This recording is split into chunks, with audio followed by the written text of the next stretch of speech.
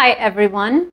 In today's video, we're going to explore how cardio speeds up your metabolism by increasing your thyroid hormone function. The mechanisms that I will be talking about also are proportional to the intensity and the duration of the cardio. So the more cardio and the more intense, the more those mechanisms are going to be upregulated and the greater increase in thyroid hormone function.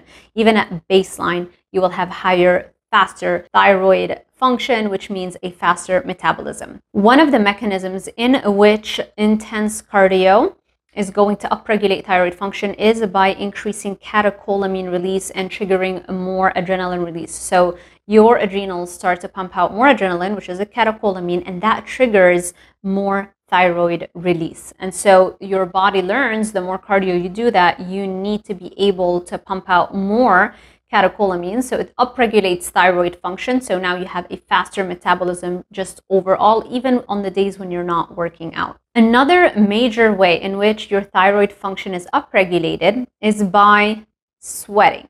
So when you work out and you train more intensely and for a longer period of time, you sweat more. The more you sweat, the more you require an increased function of your sodium potassium ATP pump. The sodium potassium ATPase pump, just think of it as an enzyme or a protein on the cell surface of your cells, which regulates fluid balance. And it basically prevents fluid accumulation or dehydration.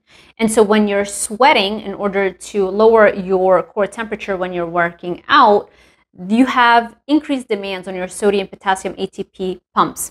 And so when you have increased demands on those pumps, what ends up happening is now you trigger more thyroid hormone release because you need more thyroid, specifically T3, which is the active form of thyroid. You now need more T3 being released in order to increase the number of sodium potassium ATPase pumps on the cell surface of your cells. And so the more cardio you do, the more you sweat, the more you keep sending those signals to your body to start increasing thyroid, especially T3 release, so that this increased thyroid hormone release is going to increase the number of sodium potassium ATPase pump expression on your cell surface or your cellular membrane, so that now you have an easier time regulating fluid balance during the intense demands of a cardio session.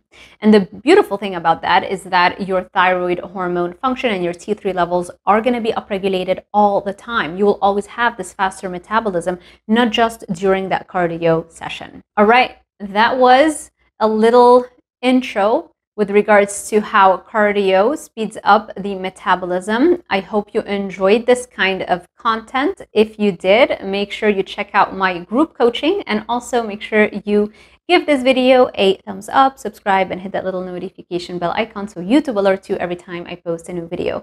Thank you so much for watching, and I will see you in the next one.